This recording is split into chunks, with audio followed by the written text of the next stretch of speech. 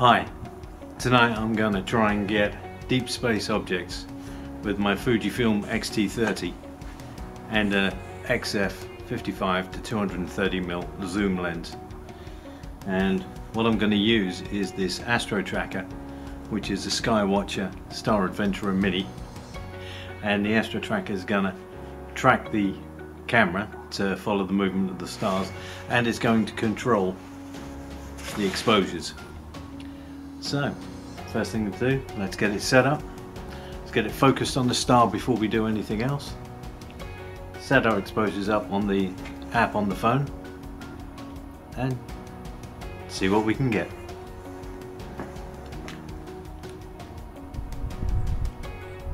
Okay, what I've done here is I'm pointing the camera at Sirius, the dog star, and I'm using the punch-in focus, and I'm just going to focus the lens until I can get the star to as small a point as possible.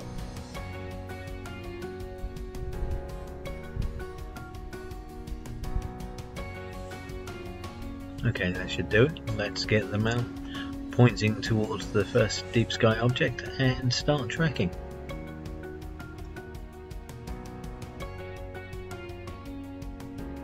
And the first target I'm going to try and aim for tonight is the Rosette Nebula.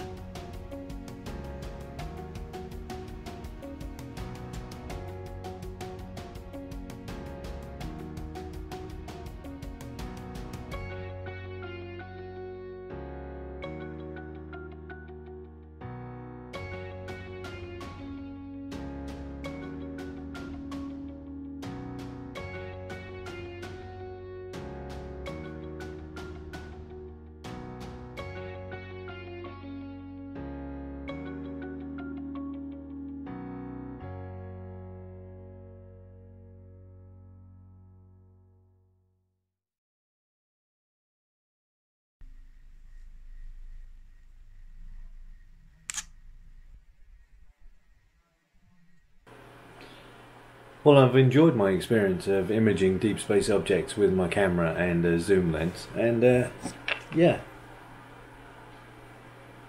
really like the Fujifilm X series cameras.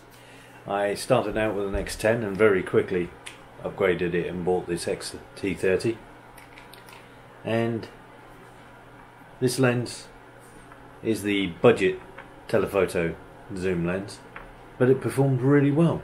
I was quite impressed.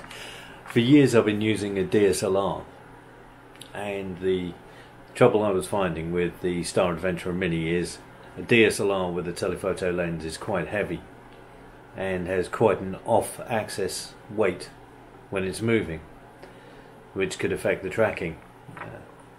X-T30 being much smaller with a much lighter lens has performed admirably.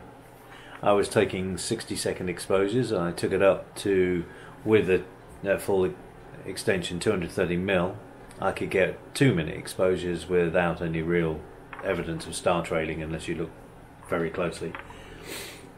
And I really enjoyed it. I'm pleased I've got into the XT series of cameras. I'm looking forward to later on trying it out on a telescope. And I understand that the X-Trans has good sensitivity in the hydrogen alpha region of light, so I'm going to try that out against a modified DSLR and see how it performs. But yeah, first go at deep space with the telephoto lens. I'm really pleased. Let's have a look at what I managed to get.